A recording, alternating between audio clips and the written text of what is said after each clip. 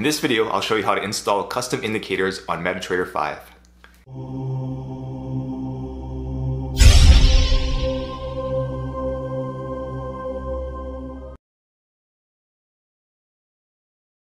Alright, so you probably have an MT5 indicator already. If you don't, you can download one just to try it out for this exercise.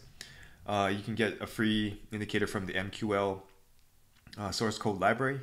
I would recommend against using these in actual trading because you don't know how they work, and there might be some bugs in it that you don't know about, so you would have to test it thoroughly.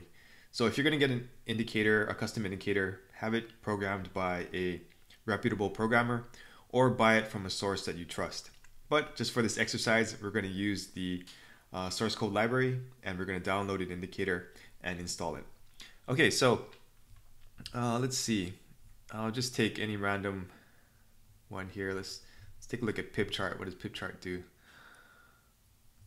Ooh, that's pretty, I don't know. Okay, well, whatever. Let's just download that. We'll take a look at it. Okay, so I'm going to open the file explorer to find out where I had downloaded the file. So I'm going to look in downloads, and it's there in pip chart. Okay, so once you have the file downloaded, now this is the MQL5 source file, and I'll explain that a little bit more in a bit, but locate the file that's been downloaded and then open MT5, then go to File, Open Data Folder, and this is the data folder for your MT5 install. Then go to MQL5 and then indicators. Okay, now you want to bring up that window where you have download, so you can just hit Control N for new screen, and it'll bring up another file explorer screen, and you can go to downloads and then simply drag this into the MT5 folder.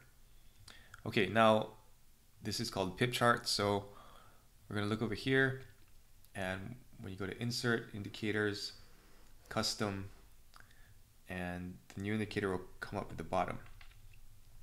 And as you can see, it hasn't come up yet. So what you want to do is restart MT5.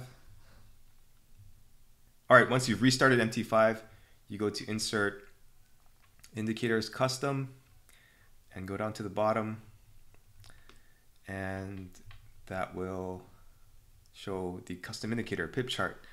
So we're going to select pip chart. When you open it up, it's going to provide you with the settings, so you can set up whatever settings you want.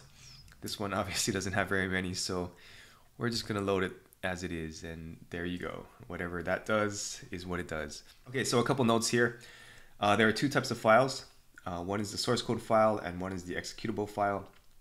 The source code file is basically it's in a format that humans can understand. That's what the programmers use to create the indicator, and then that file has to be converted into something the computer can understand, and that's the executable, the EX5 file.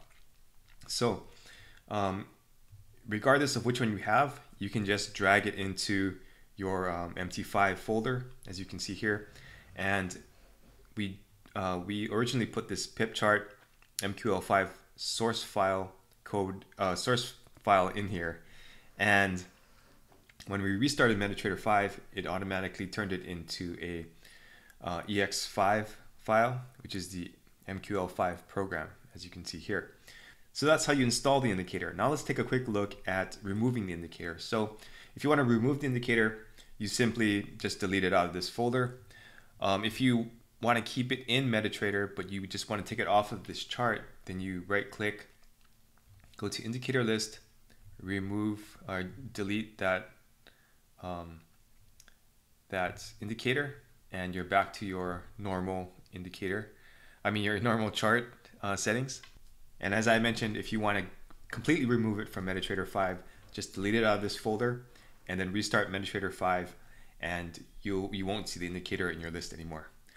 All right, that's all there is to it. If you enjoyed this video, if it helped you, please give me a thumbs up and subscribe. It helps me a lot. And thanks for watching.